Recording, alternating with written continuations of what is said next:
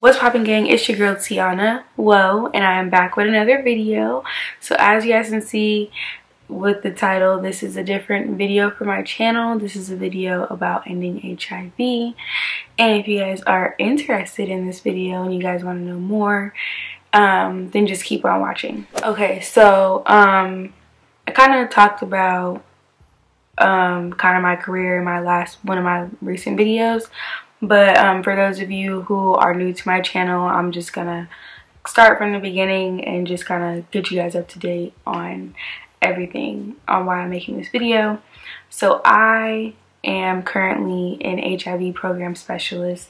So what that means is I am a person who goes out in the community and looks for people who are living with HIV and getting them into care, and just, you know, trying to make sure that they are living a healthy life while living with HIV, which is very possible with the work that has been done over the years and the medication and the information that we have now.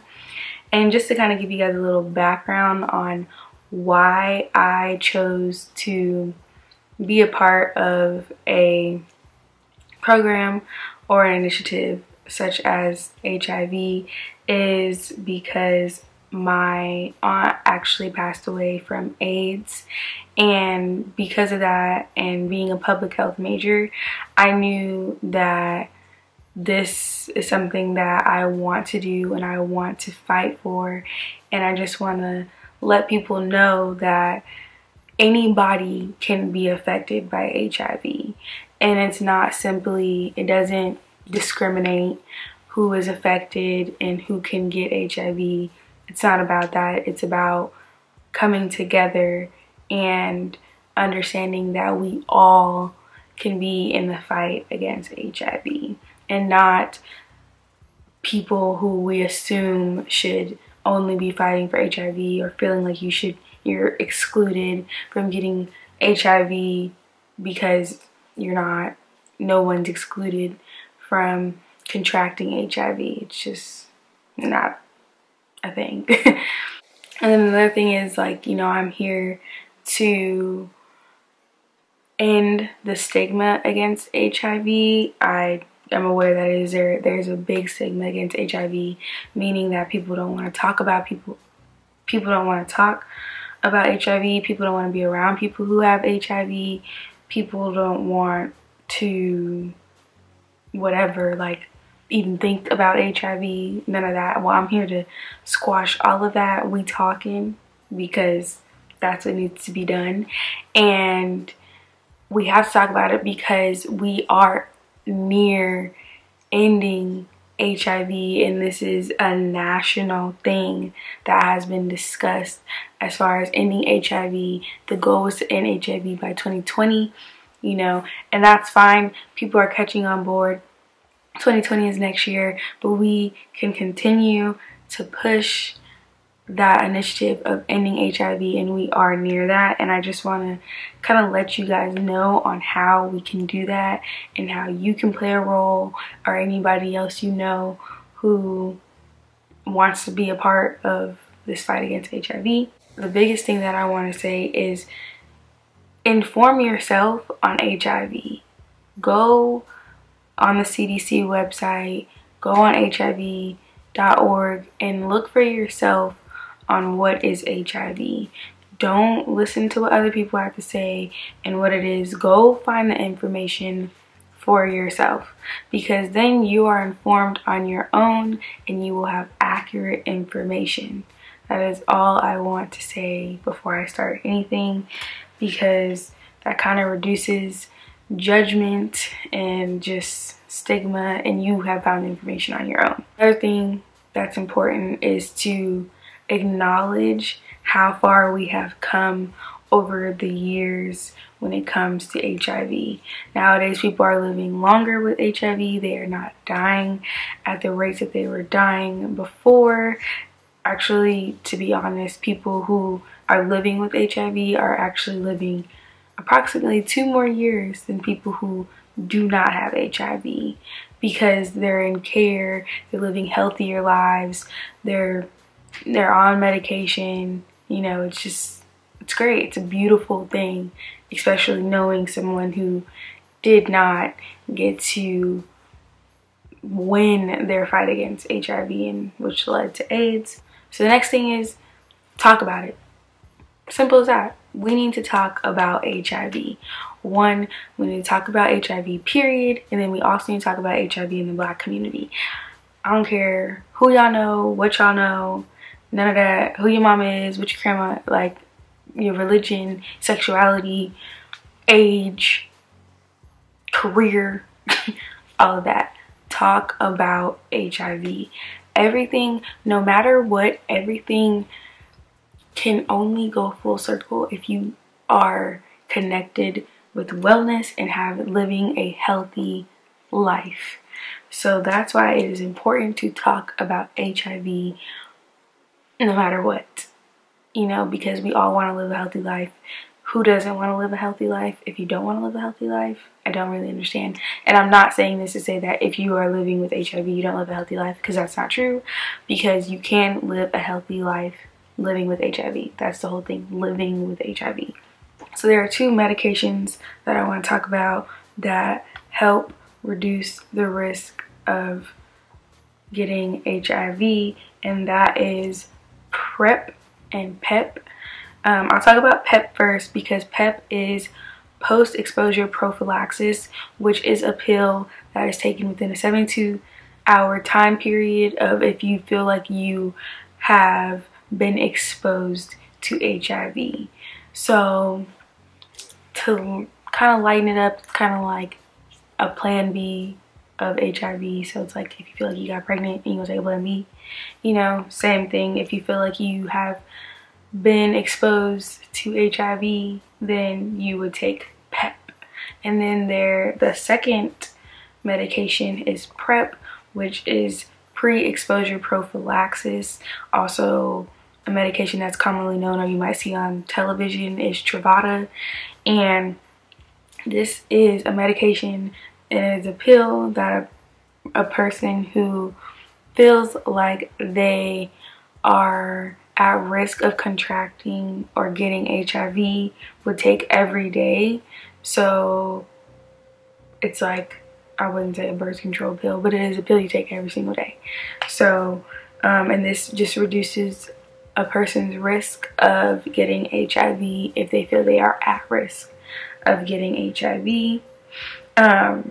So those are just two important medications that I want to talk about in regards to reducing your risk of getting HIV if you know you are at risk of getting HIV. Another important thing I want to say is make sure you are getting tested, and at least every new partner, that's what is recommended, because you just never know. And that's not just for HIV, that's for all STIs. And I'll also say, you know, you want to get tested because you want to know your status, and then knowing your status lets you know what you need to be doing if you do test positive for HIV. Also, to remember to practice safe sex, using condoms, using dental dams, or being in a monogamous relationship, whatever the case may be, making sure that you're practicing safe sex. And I do want to mention that, you know, condoms do expire, so make sure you're checking the condom, making sure that the condom is untouched, meaning it's not open, it's not damaged if you're using condoms. There are also inserted condoms that you can use as well. So definitely look for information on how to have safe sex and what proper tools you can use to practice safe sex. So there are initiatives to help end the fight against HIV. One major initiative that has been recognized nationally, and I know here in Las Vegas, is 90-90-90.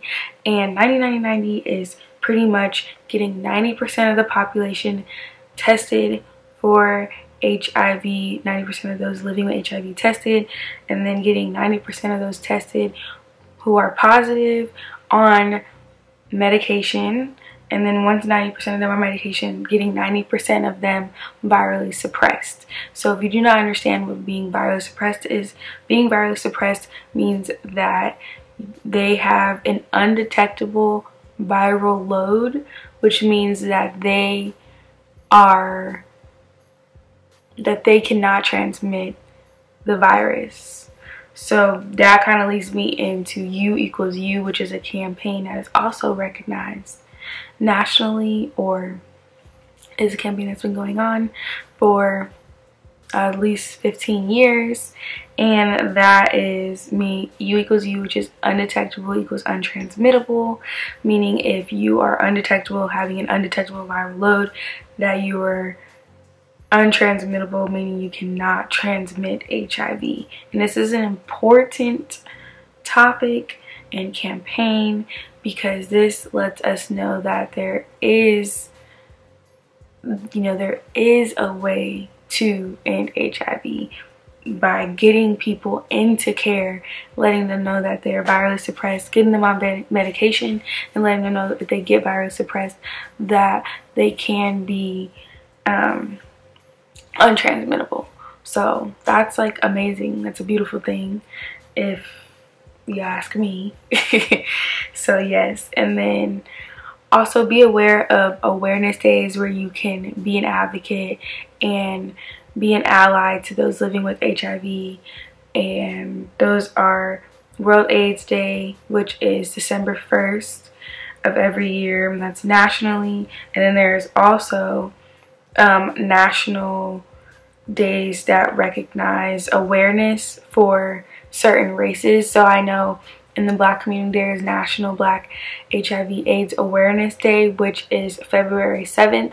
Here in Las Vegas, we are recognizing that day on February 9th. And this is just a day of awareness for the Black community to, be informed on what's going on in the community, getting tested, getting information on HIV, becoming community who is reducing the stigma and being there for those who are living with HIV.